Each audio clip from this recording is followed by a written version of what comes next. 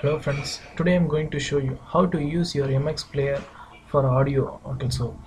Basically MX player is used for only for video. Some of the peoples don't know that it also used for audios also. So let's see. Go to your application MX player. You see it shows only the video folders and videos only.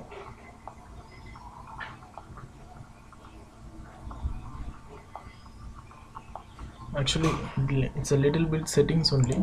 Go to the settings and just select the audio option and tick the audio player. So please refresh to take the changes. Go back and now just press the refresh button.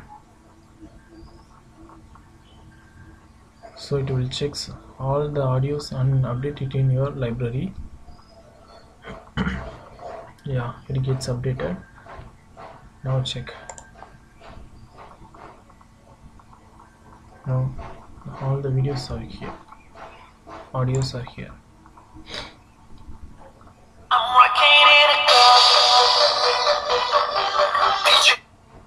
That's all. Thanks for watching this video.